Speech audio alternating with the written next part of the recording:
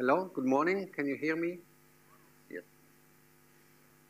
Okay, so good morning. So today I give a different kind of lecture. Yesterday was more about foundations and general principles, and today is more about recent results.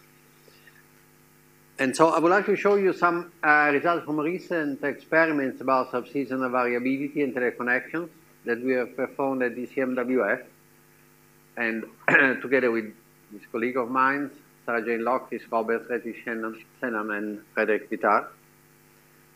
And some of them are experiments on the really on the subseasonal time scale, monthly ensemble predictions. And some of them are long runs, multi-decadal runs, with both just our atmospheric system forced by observed SST, or with our coupled system. And these are experiments that we have run for a EU-funded project called PRIMAVERA. It's coordinated by the UK Met Office and University of Reading. It involves making long simulations for the historical period and the future up to 2050. ECMWF will only do the historical part. So let's start from the subseasonal experiment. Well, you've already seen a diagram like this many times. But in fact, we'll come back to show you this particular version of the Wheeler and Hendon phase diagram because it just describes one case of very strong Madeleine-Julian oscillation that occurred during the winter 2007-2008. So you see here, a very, very large amplitude of the MJO cycle, especially in this part of the diagram, phase 2 and 3, where the convection is located over the Indian Ocean. And so basically these experiments were concerned with one particular aspect, and that is, we always say, well, it's been said a number of times during the school, we have this signal that propagates into the extratropics with a time scale of, say, 10 days. And most people would say the largest connection with the North Atlantic oscillation occurs 10 days after phase 3. However, the MJO is a propagating phenomenon, and therefore, because of that, when you do lag correlation, there's always some sort of ambiguity and uncertainty. For example, you could say, well, let's see what happens 15 days after phase 2, when the convection is in Western Indian Ocean.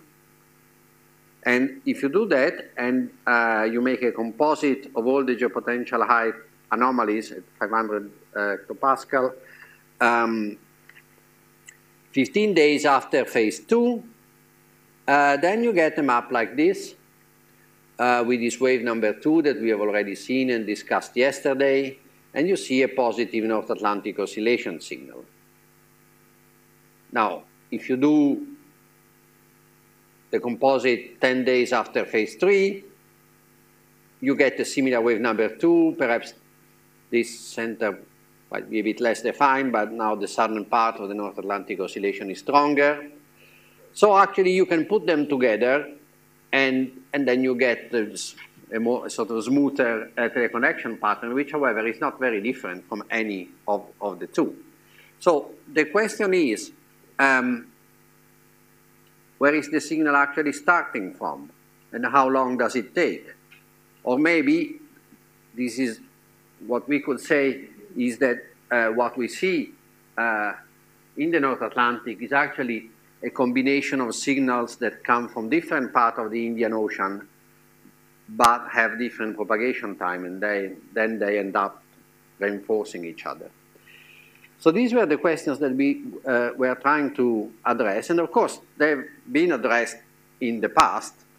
And one simple way to do that, and that is similar to what you are doing with SPEEDY, when you fix the location of the forcing, is in fact to impose a diabatic heating in one part of the tropics in a general circulation model of the atmosphere, and then see what is the response and how long it takes for the response to be established. And one paper which is often quoted on this is the one from Hailin, Gilbert Brunet, and a collaborator of theirs, published in 2010, where they actually took a dry primitive equation model with prescribed heating, and they added on top of the climatological heating some anomalous heating that somehow was mimicking the structure of the first two EOFs of OLR variability.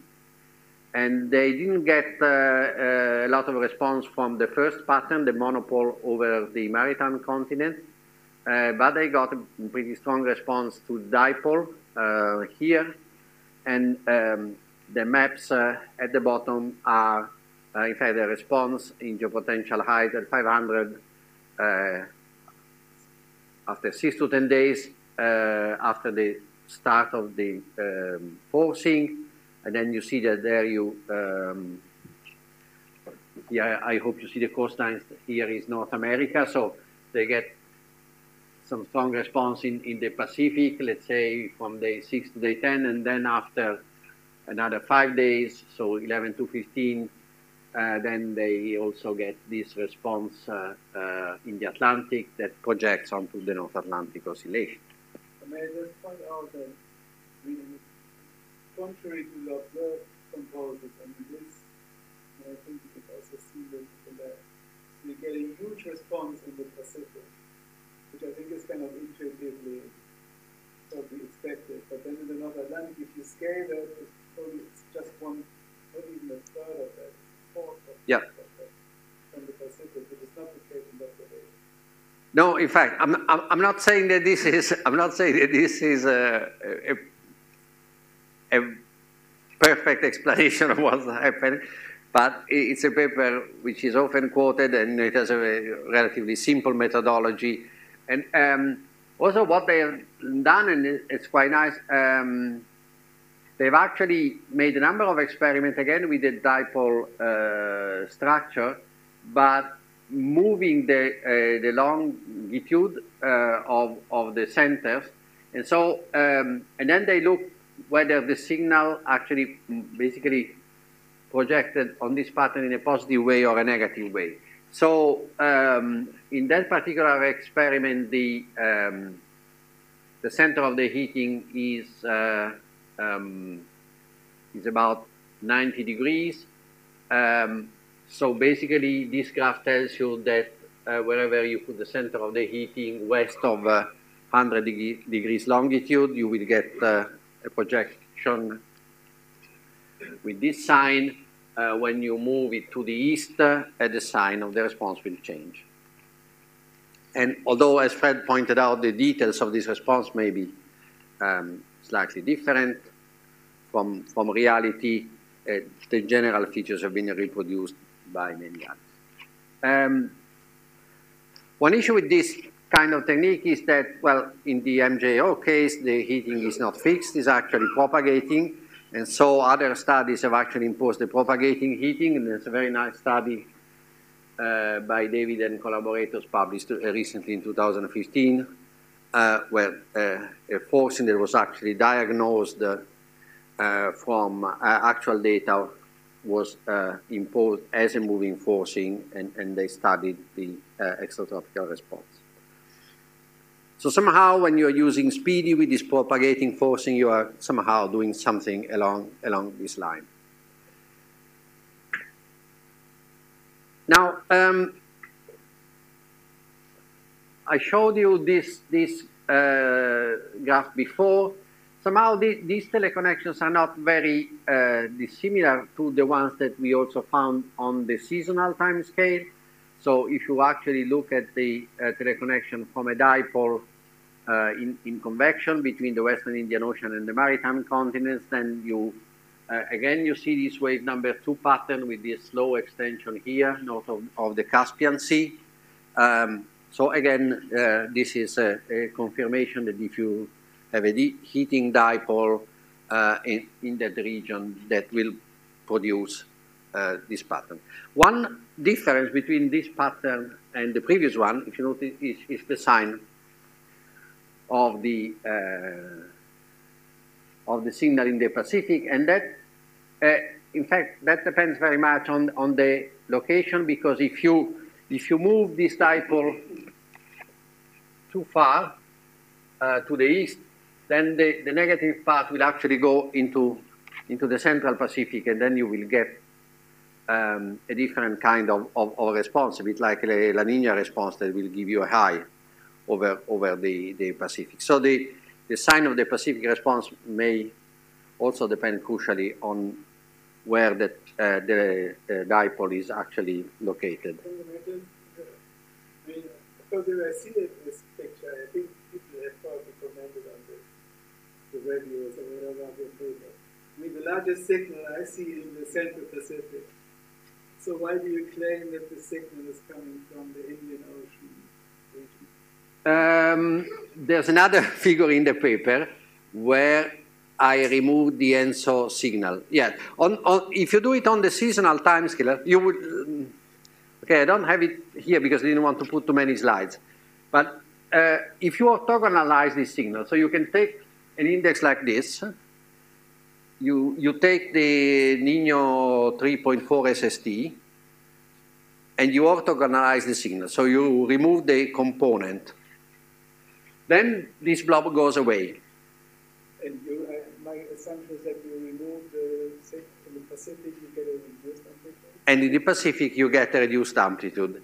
However, it doesn't go away. If you locate the convection enough to the west, it still gives you a negative signal over the Pacific. But yeah, the strength of this is actually related to this part as well. It's not only. No, these are. This is ERA interim, geopotential height, and GPCP. So these are observations.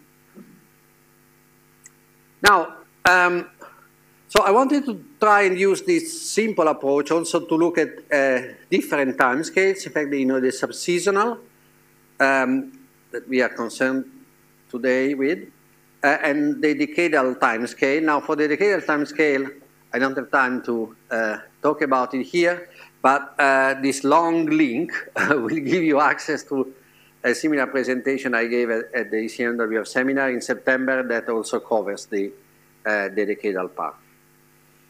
So we try to make experiments similar to the one of Eileen or the one you are doing, but with a slightly different approach. And the reason is that we didn't want to explicitly impose one particular structure, because as we discussed, then the response may depend exactly on what latitude and maybe the vertical structure of the heating, whether you move it or you keep it fixed. So what we did is that we choose one case of strong MJO, and this is the one I showed you before, so this one in winter 2007. And actually, so we started ensemble experiments with the ECMWF ensemble prediction system, started on the 10th of December. So we are in this point in the MJO cycle. And in the ECMWF ensemble, we have what is called stochastic physics. That's a sort of abbreviated term, basically. So we put stochastic perturbation to the tendencies that are produced by the physical parametrizations. This scheme is referred to as SPPT, which stands for stochastic parametrization of physical tendencies. And what it does is that it takes the total results of all the parametrizations, and then it just multiplies these tendencies by a number which is 1 plus a small random number. Now, in the operational ensemble, this approach is applied all over the globe. And in addition, we put initial perturbations in the ensemble. In this particular experiment, we didn't put any perturbation in the initial condition, but we did basically a control experiment where the stochastic physics is applied over the globe, as in the operational ensemble. So this will produce some spread, of course, smaller at the beginning, but then it will go over the whole globe. And then we looked at two particular regions, and the first one is exactly the one that we have discussed before. And the second one, and you will understand why, is this region covering South America and the tropical Atlantic. So basically what we want to see is whether if we just originate some spread in the ensemble in this region or in this region, would that be enough to modify substantially the variability in the North Atlantic? And so somehow the reason why we have chosen a strong MJO case is that this forcing is stochastic. So it doesn't have a preferred structure. However, so what we hope is that since this was a case when the convection was organizing itself, this stochastic perturbation would somehow project on the existing MJO, but making either stronger or weaker. And so this is what happened. So this is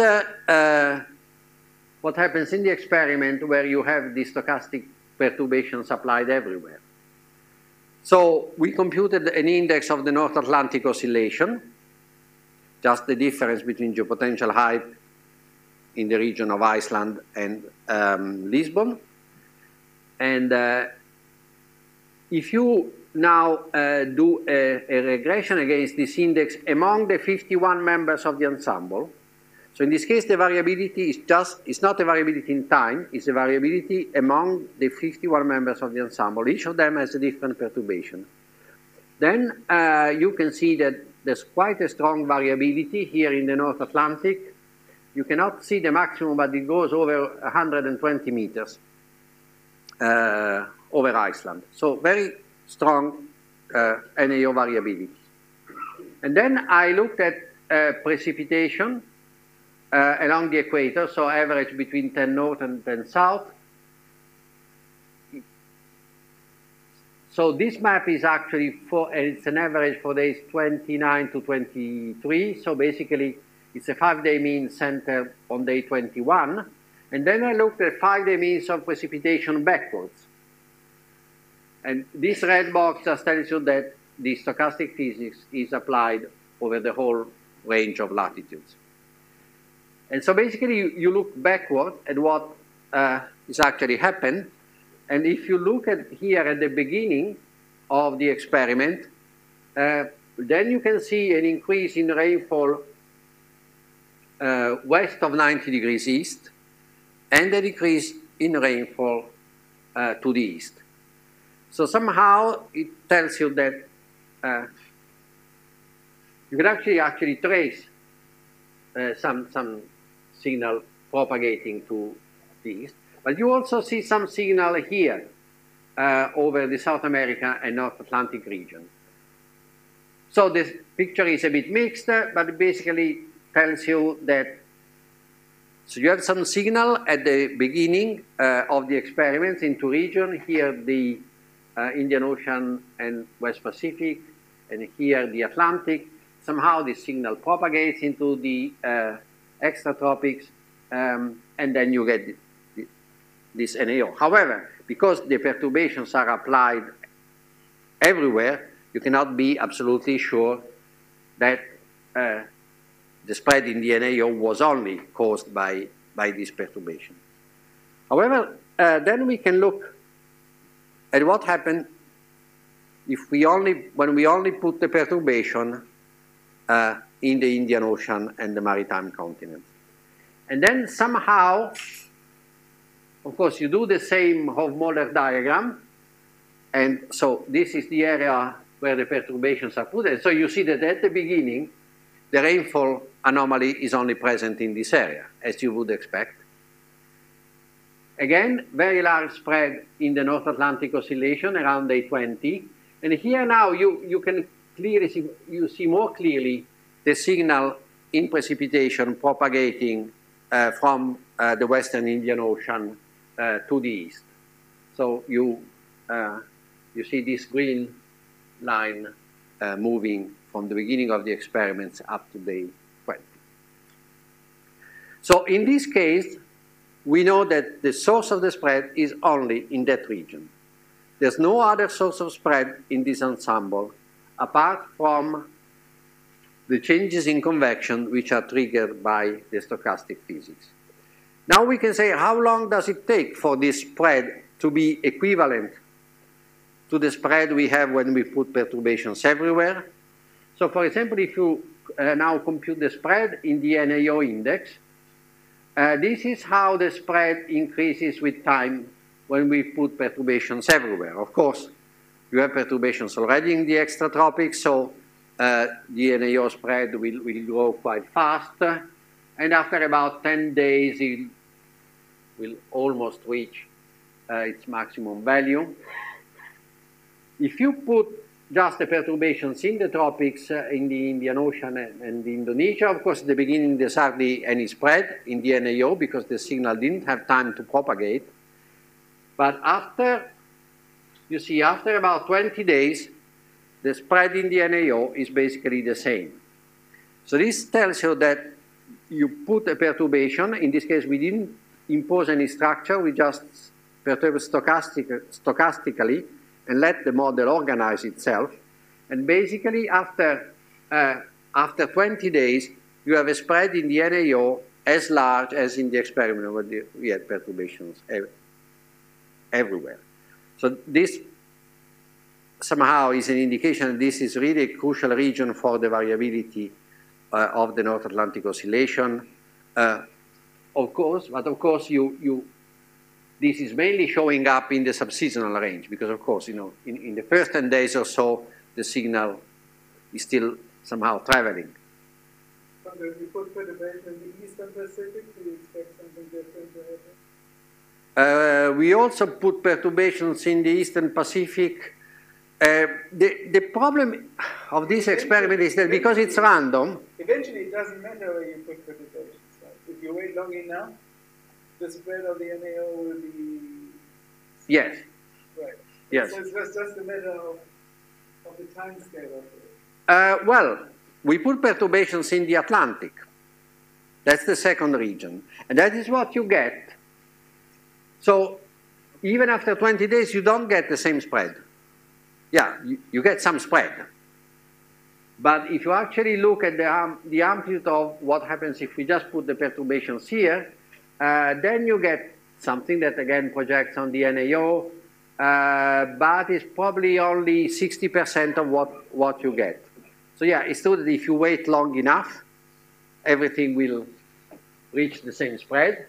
But here you have to go up to day 30 to have the same spread. So if you go at day 20, which is around here, while in the other case the blue line was overlapping with the green one, here we are about at 2/3. So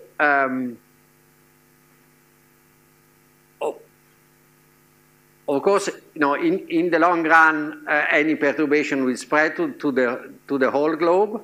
But somehow this shows that, in fact, the Indian Ocean and West Pacific is a particularly effective source of perturbations for the North Atlantic Oscillation. Now, of course, this is not a general methodology. It probably will not work in all the cases. I think it worked because this was a case of strong MJO, so the stochastic forcing actually was amplified by the strong organized convection, and we'll have to repeat. We want to repeat this experiment for other initial states to see what happens. Now, yeah, another way of seeing this is to instead start from the precipitation and to do the covariance with some lag. That's the traditional approach. For example, if you do it using GPCP and ERA interim, in fact, you put a dipole exactly when same region as we use for the seasonal forecast, and after 2 weeks, you see again this wave number 2 in the northern extratropics.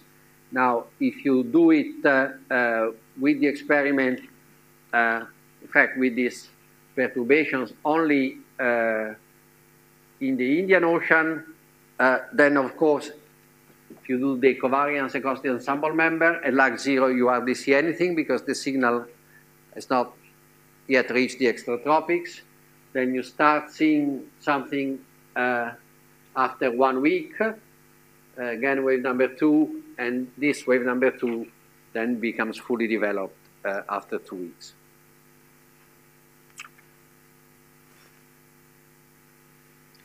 Now let me move to the second part, and we now, so this is basically how we can trigger NAO variability in our subseasonal forecast. Now, when you do subseasonal forecast, of course, we start with observed initial conditions, so the model is still, basically starts from the observed attractor, but of course models have biases and they asymptote to their own climate.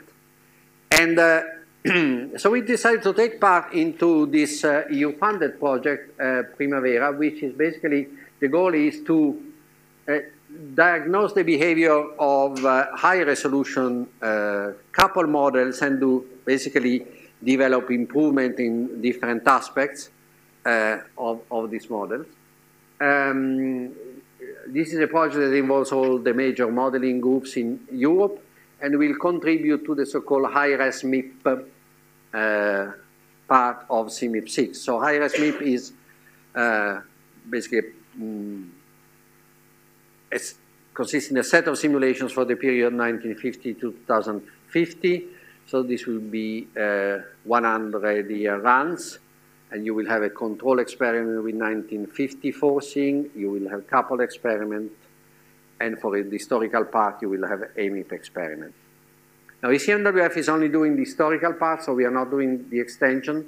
So our experiments are performed up to from 1950 to 2014.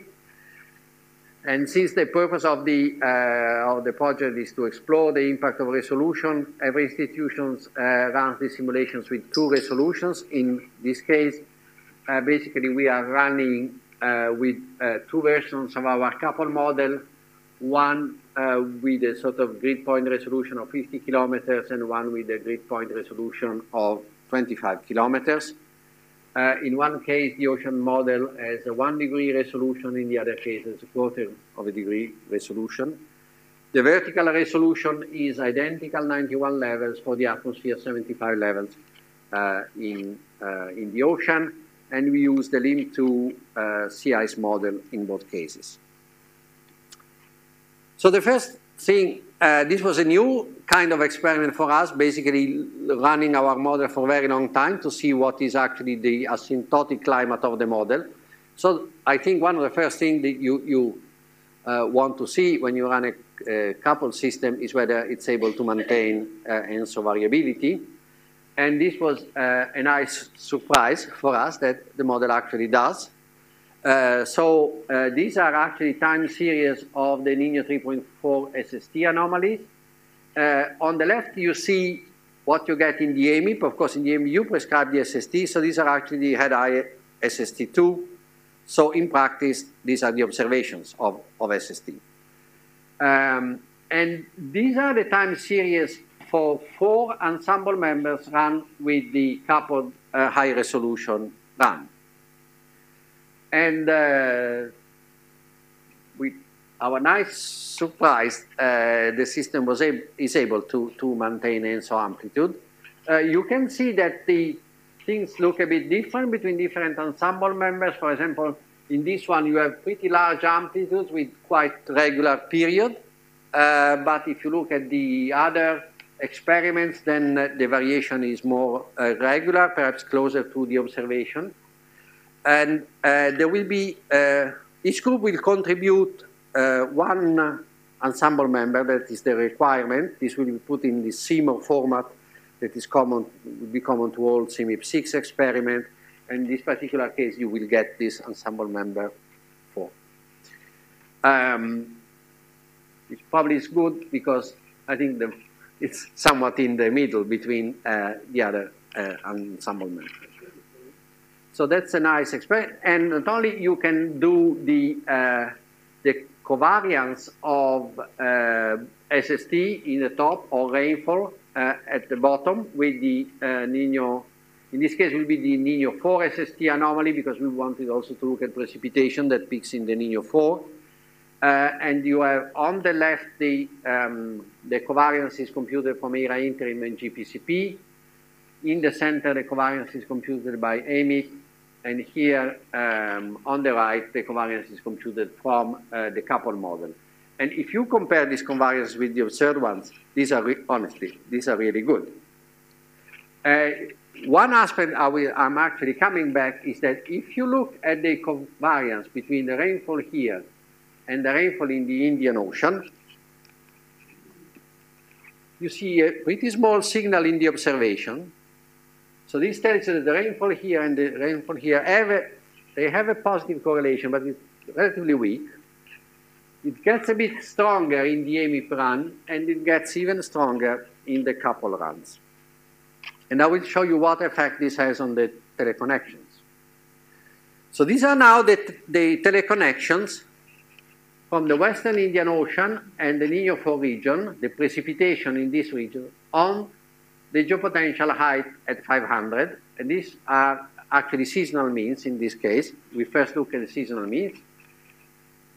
Top left, what you get from the observation, the usual wave number 2, we have seen the number of times.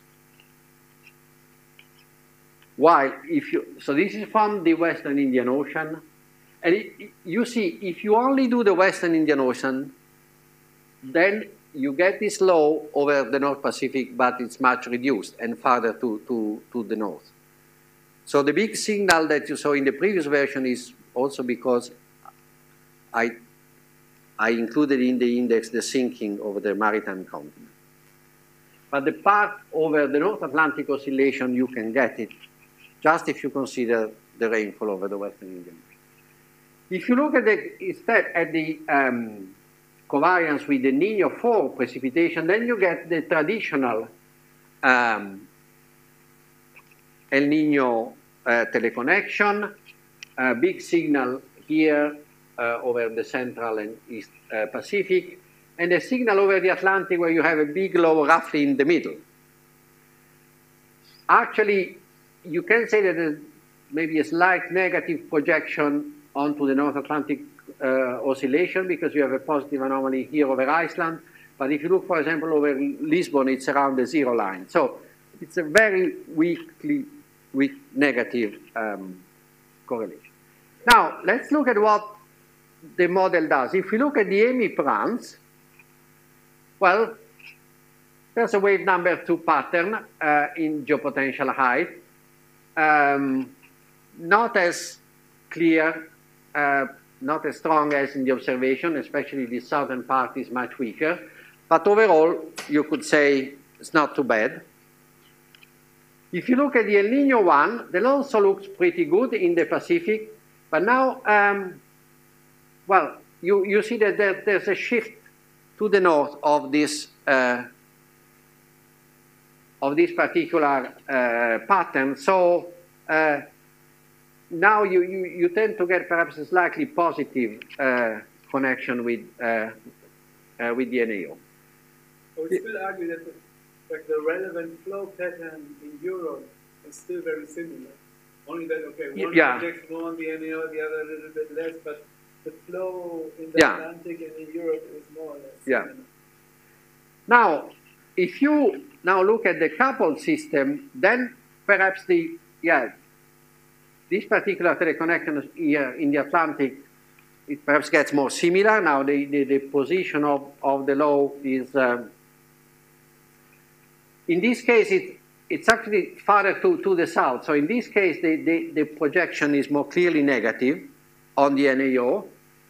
But look at what happens from the Indian Ocean. You hardly have any signal. And it's interesting to see how that depends on the relationship between these two regions.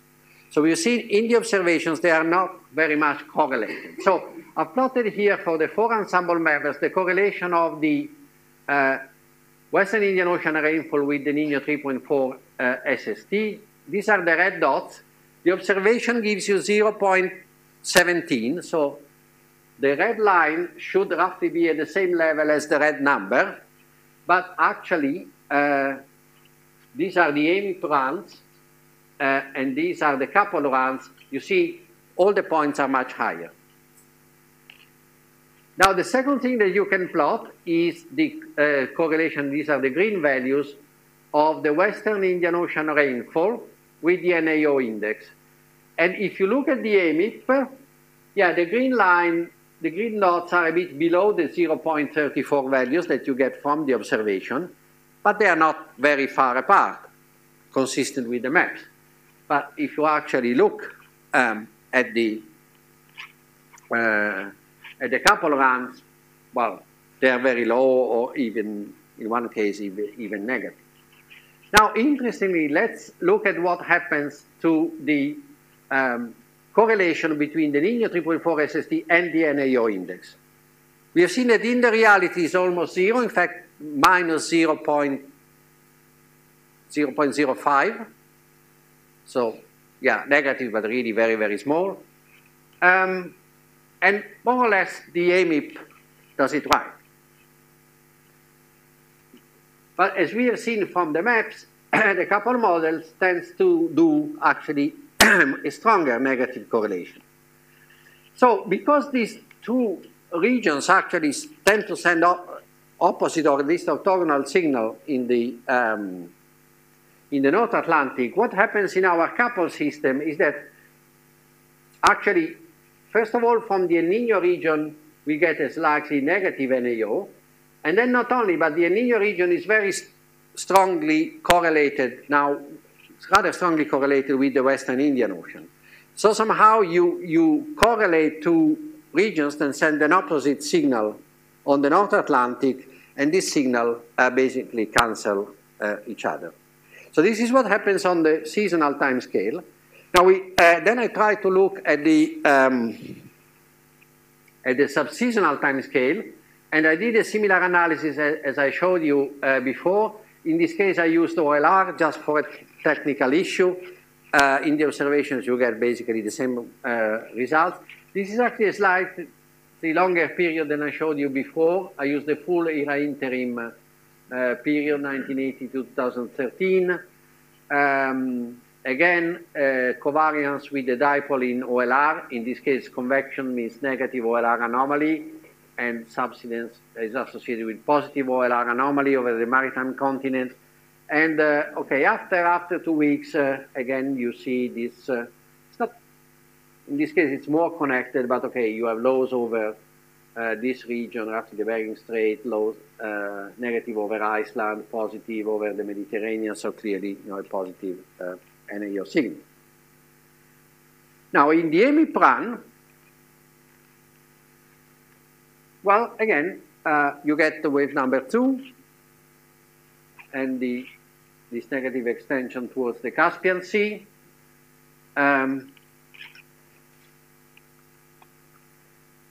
If you do it from the coupled, you would hardly see anything.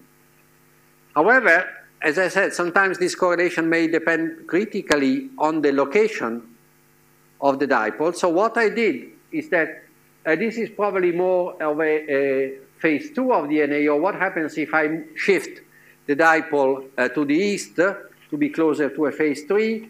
And in fact, if you do that, it's not that you get a fantastic signal, but at least you start getting some projection onto a positive NAO. Now, you can ask yourself, why does it happen? Well, one reason is maybe on the seasonal time scale, we have seen that this stronger control of the ENSO region. But in this case, the ENSO signal is actually removed. So all the signals are orthogonalized to ENSO. So there may be another reason for that.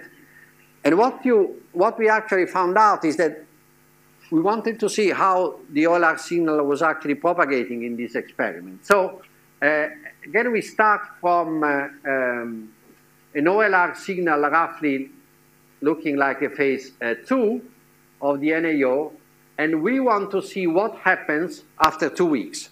So then you would expect this signal to propagate to the east. So this is what happens if you do it with the era interim OLR. So you start from a phase 2, and in fact, after 2 weeks, now the convection has moved into the west. So this is the dry area. So the dry area has moved into the West Pacific, and the negative OLR anomaly, which represents convection, has also moved from the Western Indian Ocean to the Eastern Indian Ocean. So maybe something like a phase 3 or a phase 4. Sorry, yeah. So the top left panel is that a seasonal average? No. In this case, now these are now weekly means. Oh, okay. These are now weekly means. Sorry, yeah. A weekly means and then one. Yeah. And so, yeah, you compute this index from a certain week, and you correlate this with the anomalies 1 week after or 2 weeks after. So basically, so this is what you get after 2 weeks if you do it from the reanalysis. This is what you get if you look at the AMIP. And if you look at the AMIP, you see a signal which is as strong as the observation, but you can hardly see any propagation. The signal is almost standing. So there's a bit of propagation, but very low. And that's probably the effect of the imposition of prescribed SST. So you don't allow the feedback with the ocean, which are known to be contributing to the propagation of the Madden-Julian oscillation. So basically, the covariance map with this signal after 1 week, at week 0, and then after 2 weeks, shows very little sign of propagation. So the signal remains standing, or it's weakly propagating, and you can read this nice paper by Priyanka Yadav and David, where they actually showed that actually slow episodes are actually the ones that give the stronger teleconnections in the North Atlantic. So somehow, it seems that also our REMI runs tend to keep the forcing in place for a longer time, and this is probably, again, another factor that makes the teleconnection stronger. Does the model maintain MJO? So it has, so if you do all this MJO analysis, the AMIP runs, they maintain, they have an MJO-like feature? They have the variance. The problem is that we haven't yet, we have to do actually the lag correlation to see what is the speed of propagation. This would suggest that the speed is extremely low. Now, if you look at the coupled model, maybe you can say that now the phase is the right one, but look how weak is the signal. So this would actually suggest that in our coupled system, there's not really a coherent propagation. Because although the variance, if you do these things in other positions, you get the same result. The variance is very comparable with the observation, but the lag, so when you do a correlation at 0 lag, but when you look at what happens after 2 weeks, then you almost lose any signal. So this seems to indicate that the propagation is much less coherent in the model than it is in the observation. Therefore, while in the AMIP run you have this signal that remains in the same place for quite a long time, in the couple run, there's actually very little coherence in the propagation of this anomaly. And so somehow the signal probably interfere with each other, possibly in a destructive way.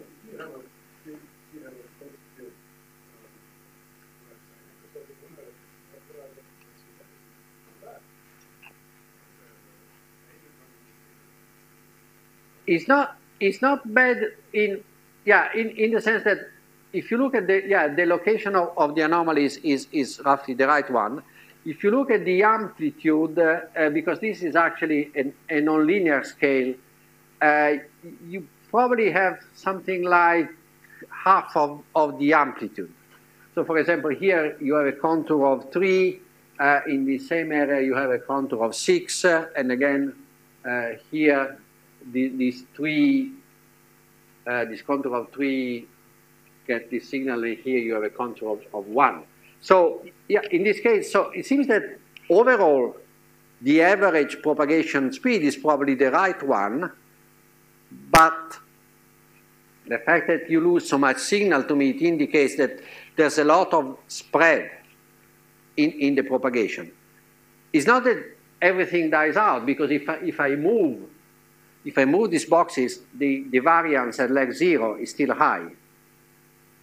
But it's when you do this lag correlation that then you lose a lot of signal. So to me, this indicates that on average the system has the right propagation, but with a lot of spread. So you don't have a coherent movement of this organized convection in the coupled system. Anyway, these are really just very new results. The data have just been delivered. And therefore, hopefully you will see many more results from the PRIMAVERA runs in the future. So we'll have other 2 years to analyze these ones. So, so a brief summary. So we have seen that we can actually basically reproduce the propagation of the signal from the Western Indian Ocean and the maritime continents in subseasonal experiment just by basically adding stochastic perturbations to the physics. And we have seen that, in fact, the Indian Ocean and the maritime continent are very effective in generating the spread.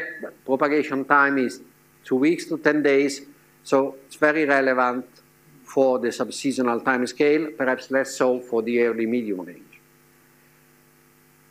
We have looked now for the first time in very long runs with our coupled system and in parallel with AMIP system, so there is a mixture of good news and bad news. Good news is that we have a realistic simulation of ENSO variability and the teleconnections, but we have problems with reproducing the teleconnections from the Indian Ocean on both the seasonal and the subseasonal timescales. And there are two reasons. One is a stronger dependence of Indian Ocean rainfall on the ENSO SSTs. And the other one is that it seems that in our coupled system, the propagation speed is less well defined somehow than in observation. So in the observation, you get a more coherent propagation.